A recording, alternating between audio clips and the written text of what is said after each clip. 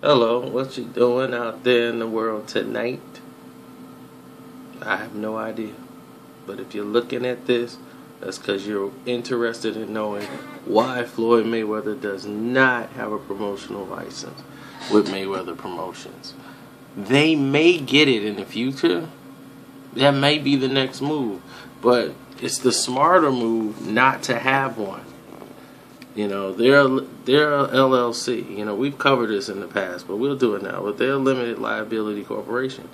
And the thing is when you have someone distributing it, like Golden Boy Promotions, they're responsible for everything. It's up to them to take care of the officials, the medical fees, and the steroid testing.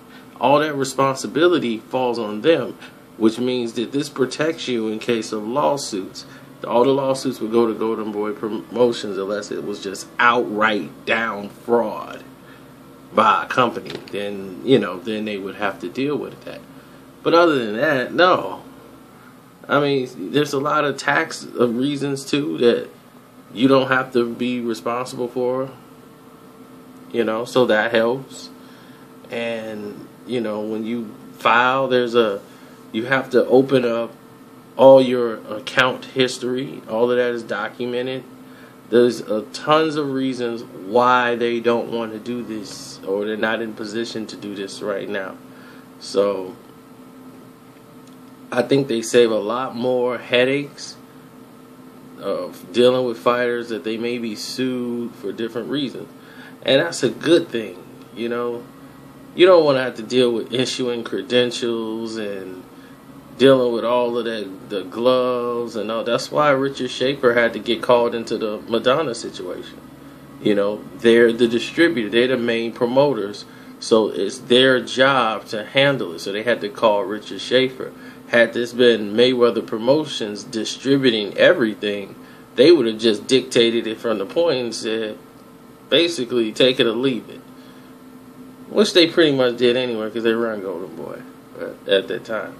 Well, now they don't want no parts of it at this moment, because we don't know who Golden Boy even has that can draw any interest from Mayweather fight besides Canelo.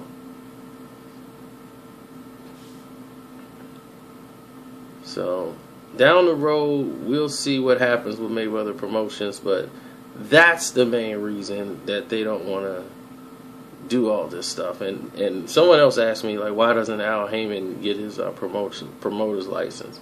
Al Heyman's an advisor. That would be a conflict of interest, and they have laws against that in boxing. An advisor doing these type of things. I mean, since he has the title of advisor, it may be, but when you're a promoter and you get a license, there's certain guidelines you have to follow.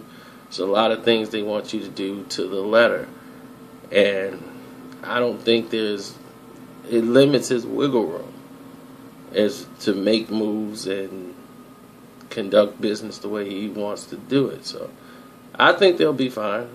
No matter what, they got 3 big fights ahead of them, especially if you Mayweather. So, the future, we'll see what happens. But as of right now, 3 big fights. They can probably get someone to distribute easy and get their money. I mean, I really don't see why they have to rush to get the promoter's license.